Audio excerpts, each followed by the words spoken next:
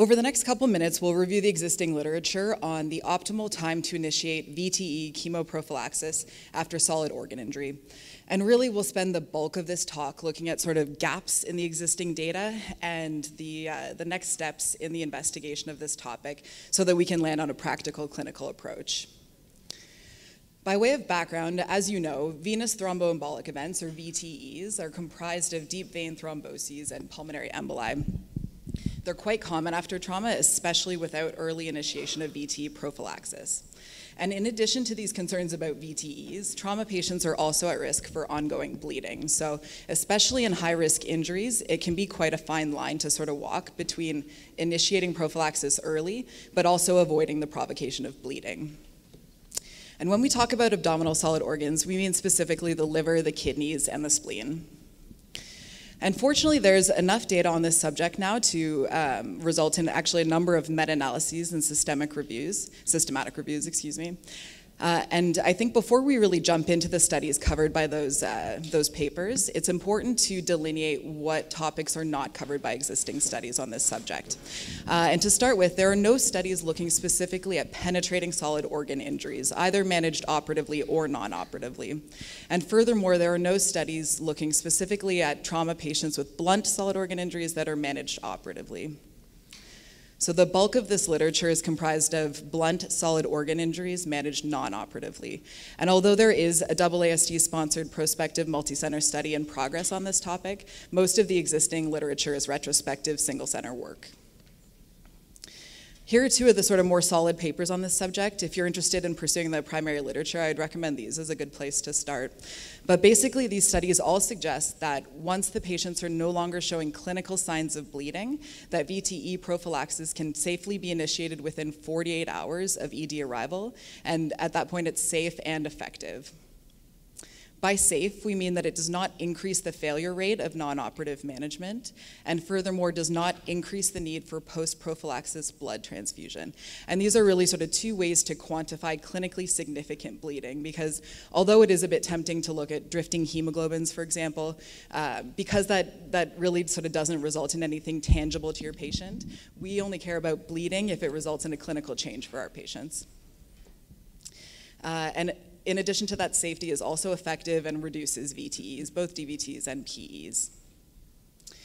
In terms of the limitations of the existing literature, there's underrepresentation of very high-grade injuries, and I think that's probably because these injuries are more likely to be managed operatively. There's also underrepresentation of combined injuries, and therefore, if you're faced with these patients clinically, I think we just need to remember that we're extrapolating existing data to a slightly different study population. How to manage concomitant TBIs in this literature, I think, is one of the biggest challenges. This is a very important confounder as we look at VTE prophylaxis after blunt solid organ injury. Head injuries are a common reason for VTE prophylaxis to be delayed, but they're also an important risk factor for VTE. So in a lot of different ways, the presence of an associated head injury really does sort of complicate the picture with these solid organ injuries. And for that reason, of the existing literature, about 50% of those studies exclude associated TBIs from the inclusion criteria. And I think really, as we do that, we're sort of trading scientific integrity for clinical relevance with these patient populations. And what I mean by that is there's no question that exclusion of this group of important confounders certainly gives you a more statistically robust or rigorous study population. But because these injuries are so commonly associated, I think it does diminish some of the clinical relevance in terms of the patients you see in front of you as you compare them to the literature. And lastly, especially as we sort of accumulate these data together into the meta-analyses, there is heterogeneity in the definitions of important outcomes, which really makes it challenging to pool the results of these studies and consider them together. One of the important ones is failure of non-operative management. So most of the studies define this simply as the need for laparotomy at some interval of time after admission. And more than 6 hours was the most common time cutoff for that. We actually just wrote a review paper on this subject and advocated for the use of that as the definition moving forward to help improve consistency between these studies. Furthermore, some of the studies used the use of angioembolization to help define failure of non-operative management, which I think is counterintuitive and not really helpful. Angioembolization has been touted as one of the primary reasons that the rates of successful non-operative management after blunt solid organ injury are so high. So I think it gets a bit backwards to start talking about that as part of the definition of failure of non-operative management.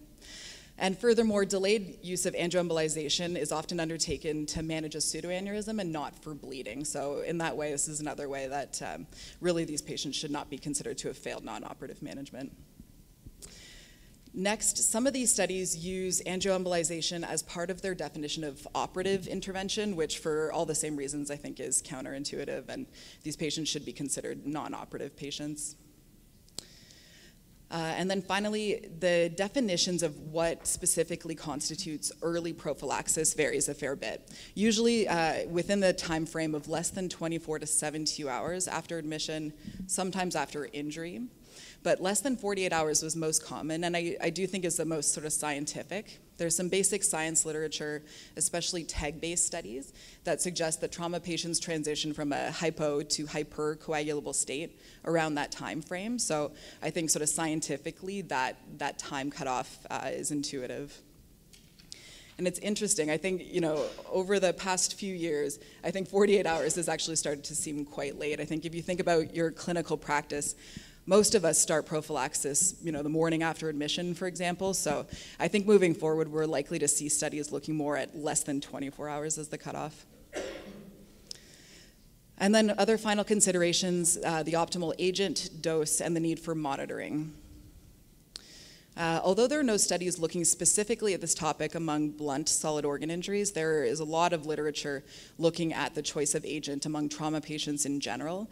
And I think, in 2022, there's really no question that low molecular weight heparin is a superior agent to unfractionated heparin for VTE chemoprophylaxis after trauma. This study demonstrated that it decreases mortality and is associated with a reduction in VTE. This excellent set of guidelines published by the Western Trauma Association and authored by actually several people in this room looked at this question further and specifically looked at the choice of agent and the need for monitoring, so we'll go through that. They concurred that these solid organ injuries are moderate to high-risk patients worthy of sort of specific consideration. And what these authors said was that once the patient is not bleeding, that you can initiate VTE prophylaxis safely within 24 hours. From there, they advocate to give most patients low molecular weight heparin at a dose of 40 milligrams every 12 hours. And I think this is a little bit controversial. Many centers still use 30 milligrams Q12 as their default, but this recommendation was made on the basis of literature demonstrating that many patients are underdosed with that dosing regimen. And then lastly, they advocate to consider monitoring with anti-10A levels on the basis of science that shows that lowers VTE rates without increasing bleeding. So to bring that all together, I'd suggest initiating VTE prophylaxis early after blunt solid organ injuries, and by early I mean less than 48 hours, although less than 24 hours may be more appropriate as we move forward. Low molecular weight heparin is the agent of choice, although the specific dose and the need for monitoring still remains controversial.